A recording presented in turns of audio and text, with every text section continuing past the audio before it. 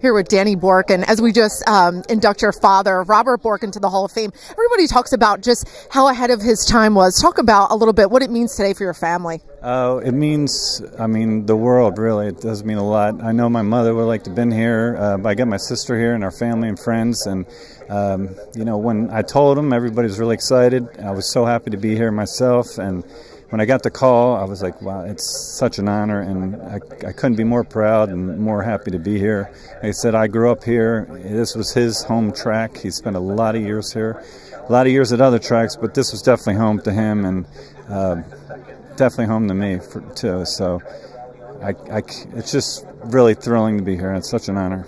He did a lot of things that really embarked on Philadelphia and made such an impact. He was just such a forward thinker. Yeah, I would say he was definitely ahead of his time, and he was, beyond that, he was always good with everybody he worked with.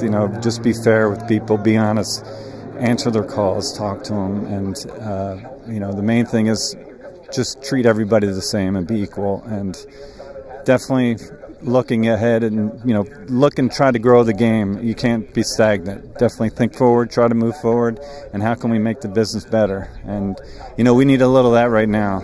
We definitely need a little of that. So we're really grateful what your father's contribution was here to Parx in Philadelphia, and good job, and a special day for you and your family. Yes, I'm so much appreciative to everybody, you and the nominating committee, and it means a lot, and I'd like to come back again, to be honest with you. Awesome. Good job.